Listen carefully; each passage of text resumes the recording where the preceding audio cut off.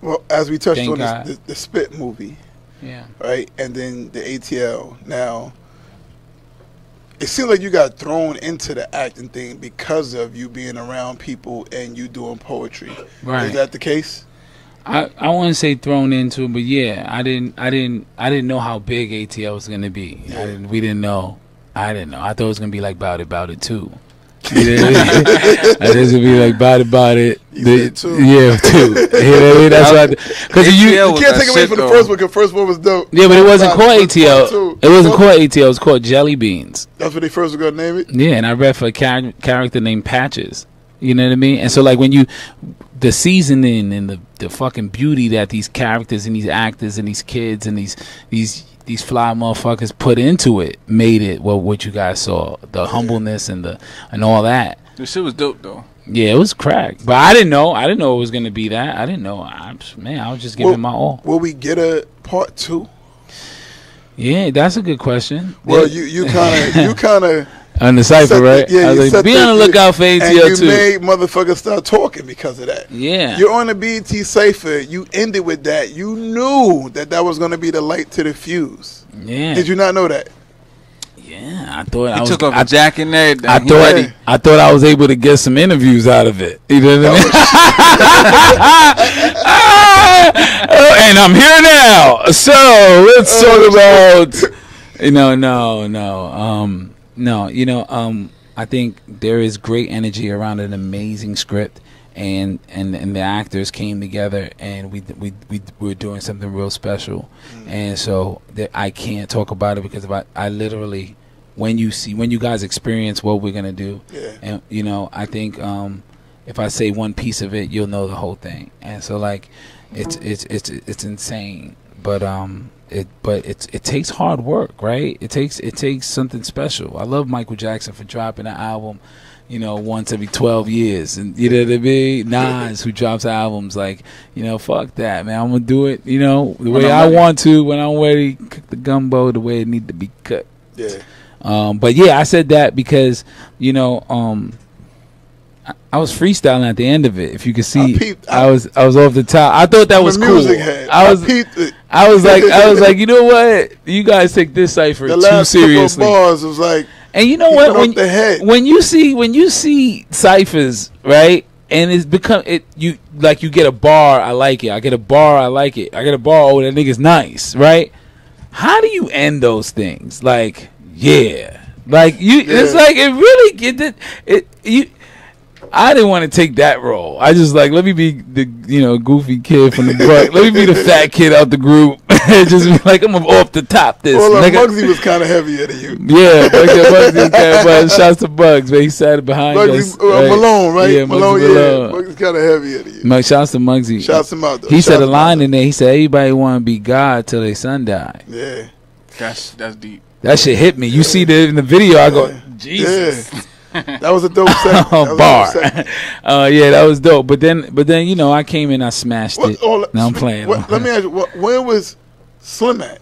Are they solo? I mean, this is separate, but me being a person who's been touring the music, I was like, damn, Trips was the brother. You're gonna have to get shouts to Trips. I've had him on here a year ago when he was a group. That's why I was like, shouts to Trips. Trips gonna have to tell you that story. Okay, I'm gonna have to reach out because there's a story there. Sure. Then thank you. That means I'm gonna have to reach out. But shouts to him. The kid is amazing. Oh, he killed it too. I like shit. Everybody complimented each other on that. Yeah, yeah. But I was just more like for when you my bars were like. Dropping the project, because what it was that I saw. I'm a fan of the end of the week showcases. That's why, I mean, I fuck with Poison Pen. Yeah. So when I saw you was there, I was mad I wasn't there live, but then I was like, okay, he's back doing music, and then that made me go search to see that you had dropped the project. Yeah. So that's why I was like, all right, I gotta have more. And I be busy. Then I saw the video drop. I'm like, okay, because I've been following you on Twitter for a while. And like a year, so we would say things about music and keep it moving. Yeah. I was like, all right, now that the platform is bigger here, I gotta have him come up here. And then you did the BT shit. Yeah. Like, this motherfucker's definitely popping back up right now. Yeah, we back, and we not stopping. Yeah, I told you. You know what I mean? And we not stopping. I got my, I got my flower shirt on. That's what you want to do right now. And you can't go back from the flower show. You're gonna have fun with the flower show. I was happy you came with the Averex jacket. Yeah, I got the AV. That was the classic. This is a Ralph Lauren, John. You know what I mean? But it's very flamingo, and you can't leave from here. Once you enter this, you're out there, baby. You know what I mean? So we here. Why did you fall back from doing the segments you were doing online? You was doing 1 minute shows, and I started working with Beats by Dre. Juby, that's how you say it. When you was doing interviews, I would do the 1 minute show where I would be like, but there was another title you had to it. Was it JUB? Just Be. Just Be. Okay. Well, that's my company. Just Be is who we are. So it was both the same. Because I would see where it would have Just Be title to it. Yeah. Then I would see the 1 minute. Everything that I am is Just Be. Everything you see Albe in is Just Be. Even ATL too. Like that's just we're not humans doing, we're human beings, you know? Right. And so like if you are it, you can't fail at it, man. So stop saying it, I do photography, be that shit. You know what I mean? Kobe doesn't ever wake up and go, oh my God, it's the fourth quarter, what do I do? You know what I mean? It's the fourth quarter, that's where he exists. That's where he exists, you know what I mean? And so this is who I am. So I just be. So everything is under that umbrella. The segments you were doing then. Yeah, 1 minute shows, interviews. I like to interview.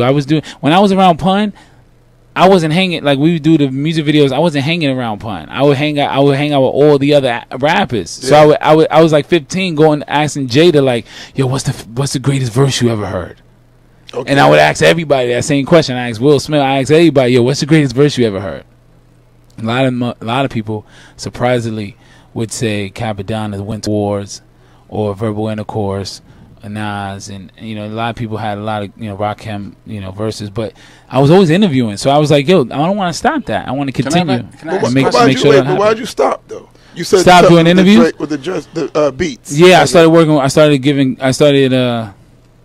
let me say this correctly. I started doing creative content with Beats by Dre, and then which later became Apple. So and they kept me throughout that acquisition, and as far as in the marketing world of selling the product and adding the poetry to the lines, I was able to do that and perfect my craft in that form. So I just took a little break, and being with my daughter, I think that was big, G. Yeah. You have a kid. You wanna stop, look, and listen. Yeah. So I was able to do that. God blessed us with an amazing assortment of individuals. I was able to fucking experience at that place. These people are creative and beautiful and smart, and they work hard, and they teach you. They don't just leave you stranded. You know what I mean? And so. Like we worked extremely hard on things like the Soul Selfie and the Straight Outta Compton and a lot of great campaigns we worked extremely hard on together as a unit. So I got to learn that craft. Okay, That's crazy. Because I was in tune. Yeah, thank you. Yeah. I mean? I had a lot of fans. Where did it go to? And then I did a 1 minute show. Look at that. Look at Bang Bang. I did a 1 minute show with Beats called BPM. Okay. Right? Yeah. Which makes sense. Yeah. And we did it with Fetty Wap. And I was the first one to ask him about his eye. Before anybody, I was like... You said a little joke earlier, too. So Fetty Wap was from Bayonne. Bayonne. I thought he's from Patterson. Yeah. I remember. No, I said, is Fetty Wap from here? Nah. So I did a 1 minute show where I asked him about his eye. But, of course, if anyone followed the 1 minute show, that right when he's about to answer, I'm like, oh, that's our time. It's the 1 minute show. We don't got no time for your answers, son. And so, I created that show because I thought it was really... Interviews got real whack, man. You start interviewing with people and they say the same fucking shit. Yeah. It sounds like LeBron at the end of the game, like, yeah, man. So we just gotta play strong defense, and and LeBron's great. LeBron gives good interviews, but sometimes he'd be real like, and I think he just want to get to the locker. Yeah, he just want to get to the locker. You asked me this 2 months ago. You get the same answer. Yeah, right. But that's the truth, though, and that's the truth. So interviews got real boring. So I was like, you know what? Fuck your answers. Yeah. Like I had that with China Mac. And with China Mac, I was talking to him about that, and it was like he said in the interview, he was like, you know what, I like you a lot because you didn't ask me the typical jail question. Yeah. Like I said, yo, I know you was out there for 10 years, but yo, how did you keep your sanity? That shit, you know what I mean? Like, I don't want to talk about, yo, so you know you was it. Nah, like, everybody asks you that. You feel me? So it's like, that's why I tell you, I don't like watching interviews of guests that I feel like I want to have on or interview them because, like, you don't want to get caught up in that. I've never been locked up. I say that on the camera because he's too smart to get caught. I say that he was too smart to get caught. Hey, I say that on camera because if you see headlines where I'm locked up, you know I ain't do shit because I lived this long without getting locked up. So something happened and get me out. You know what I mean? If you seeing this and rewind, go down to the precinct and free Joe Clark. Did you do something? Nah. All right. When you doing a disclaimer right now. Driving in Bayonne, man, you'll know, man. Yeah, listen, don't do it out here. Don't do it out here. Well, listen, we're going to play this next joint. What we going to play, man? Straight. Oh, straight with a fat-ass crib by the lake. Great? We talked about this person earlier, and the first thing I thought about when I saw it was the Roots video. Boom. You know then. Boom. You know then. And you know what? I literally 2 weeks ago, and she's my witness. Well, she wasn't there, but I literally went to Jimmy Fallon's show, and before I dropped the video, I asked for permission. Okay. I was like, yo, this is a dope concept that you created. Check it out. But the concept that you know, there's two worlds an artist lives. And there's a world where you want to see the Porsche and a fly chick for no reason, and champagne being sprayed on her, or like you just drinking for no reason, and like whose car is that you're in, and all that shit, right? Yeah. You know, like you want those things answered. You know, what are these things? Because it's getting too trivia. Exactly. And so like when the Roots did it, it was dope. I think the Game kind of did it a little bit with the By Your Side with Kanye, and then I think, you know, we was able to really showcase our version of that in 2015. And when the Roots did it, that was actually the first video that I actually, because like I said, you into music, you love hip hop, you watching all videos, video music box, all that. You coming from New York, New Jersey, you're so much into music, and then, but that was the first video that I watched that I was actually sitting there saying, oh shit, you could actually do a video. About a video. Yeah. So as soon as I saw that video, I said, oh, he caught it. Yeah. He caught it. At first you don't know. Nah, at first I didn't know you was on a flatbed. Right. Like I said, oh, he really going here with this. Yeah. You know what I mean? Like, yeah. I tell everybody too, sort of, because I'm like, let's get out of here. Yeah, you saying it. From the beginning, I'm like, let's get out of here. I was talking to the tow truck guy. But you know, nobody knows when you do that. That's who you talking to. But you don't know. That's the way we pull up to spots, B. You feel what I'm saying? I got the fly whip on a flatbed, B. You know what I mean?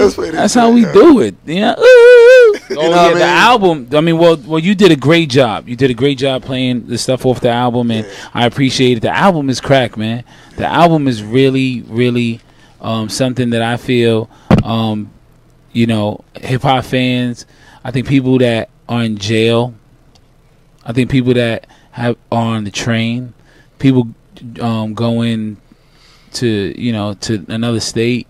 I think people that get time by themselves could vibe to an album and feel good. It's a good car album. Yeah. You know what I mean? I think a good car album if you have a flatbed driving you around. Right. Same thing. Right. And you could drink at that point because that's the best, because you could drink and you're not really driving. You know what I'm saying? You see how that works? Designated driver. You see how that works? Well, what can they find the album at? Let everybody know they can find the album. They can find it on iTunes, Apple Music. You can find it on Spotify, Tidal. You know, you can find it all over. You know, this is on your own imprint. Just be and Audio Dope. Shout out to Audio Dope. Shout out to Foundation Media. Those guys helped out a lot. You know, I got a lot of help. I feel like I've been super blessed. So I don't want to ever take any time for granted. I'm super fucking blessed. I'm able to get a chance to do what I love, and have a lot of great people support me, you know, and I was able to see some really cool shit, you know. Like even being on the Graduation album. Like that's kind of like West, yeah, that's kind of like pretty cool. Song with Tyler Kweli. Did a record with I did a record with Kweli, Black Thought, and Rod Digger. That's incredible. Yeah. I did a record with just me, KRS-One, and MC Light called 16, That was 17, on your 18. project. Yeah, that High was album. your project, yeah. And of course that Fab song, that Mira Ben Aki, that was hard. You know, I've been a part of some dope moments, and I love my life. I was telling LB earlier. I was like, man, I wouldn't want to be any other place. LB. Yeah, play off on this shit. and I was telling her, I was like, yo, if I had to come back as anyone, I'd come back as LB, yo. The things I was able to do, and what we're gonna do, man, what we're gonna do. Wait till you guys see. I just threw out the album real quick, fast, because I wanted you guys to have a foundation to go to when you see how hard we're gonna work, you know, and what the work is gonna be. I like how you had this setting too. Well, that's what I said when I said I wanted to play the actual footage of you on stage doing the remix of the Let Nas Down joint, opposed to the audio, because like the same way like when you had the album release party and you performing it, and you got the setting with the couch, and it's like, and you got Looney D sitting there, like, you know, it's like this relaxing vibe. It's like you're not forcing it on living people. room, like the sala, the comfortableness of it. We like, chilling, apartment 3B. Yeah, holla. That's the shit right there. Uptown. That vibe right there is like, you know, it's like, yo, he's enjoying this. Like you said, you come back the same person. Yeah, I feel bad for a lot of. I don't feel bad, but I understand the other aggression, where it's like, man, I gotta make it. If I don't make it, it's all over. This record gotta be the one, you know. And I feel that a lot of art has been wasted, you know, because people just have that fucking same aggression, you know what I mean, and they don't have the comfortable chill out. What P was saying, you know, you fucking nice. Just be fucking nice. That's it. Yeah. Stop going so, I gotta do this and over. Nah, be yourself. He basically said that too. Just be. I mean, I had a conversation with him too, the week before he passed, because he was supposed to be a guest on the show, and he basically came at my neck, same kind of conversation, like, yo, you're bullshit. Just do it. Stop just trying to think it out and this and that. Like, yo, you're making it harder. Yo. You know what I mean? I'm sitting on the phone like, fuck is he talking to? like yo, but yo, his rhymes sound like he spilled them. He sounds like he spilled his shit, and it's like, and it falls perfectly on your lap, and you just like, oh shit, what was that? P. You being as passionate you are about hip hop, like, cause you can see, like, when you're performing your song, whether it's in video or on stage, you can see it, right? You're an MC, you're not a rapper. Yeah, I understand that. People need to understand. You're not a rapper. You're an MC. Yeah. You know what I mean when I say that, like, because you actually are. When you leave that stage, and you be like, damn, yo, that feeling's in you. Yeah. And you go back and you watch it and you see it for yourself. I know you sit there and you think, yo, you know what? A lot of these artists out here is bullshit. Trash. You know what I mean? Yeah. So you already said it, see? So you do think that, like, Basuda. they bullshit. I'm coming. They don't do it no more like that. I promise you guys, get your shit together. Yeah, there we go. That's I'm coming. True Talk Sessions. That's what it's called. That's what I was True looking for. Talk Sessions. That's what I was looking for. It's either I'm taking your spot, or you guys are celebrating my death. Because, like, when I look at, not to take shots, but like, and we can edit this afterwards, but it's like, nah, fuck it, leave it on. No, for example, like when I look at, we live still? Yeah, we still are. But what's his name again? Not the rich homie Quan dude, the other one like him, Young Thug. The other one. I seen him like Travis Scott, his energy on stage, and then he did a show with Young Thug, and they going back and forth, and Young Thug comes out, and I'm like, it's like he don't want to be there. Like, what the fuck? You're not performing. Right. You know what I mean? Then Travis came out. It was just energy. He's performing it. Fuck with him. You feel me? You see the difference what I'm saying? Yeah, well, some people, the presentation. The presentation. Well, you know, that performance, like his head down. He's looking at the floor while he's rapping. I can't. What are you doing? I can't divulge too much on that. I do said if because we edit it if you want to. No, I don't do that for nobody. Nah, I'm doing it for you, though. I tell anybody to your face. I tell you the fucking truth. I tell anybody to your face. Okay. This is my fucking culture, B. Good. I put so much money into the game. I bought everybody's album. You know what I mean? I have a right to be a fan to say that was trash or that that was hip hop. Yeah. If there's two things I know, it's hip hop and trash. You know what I mean? And so like.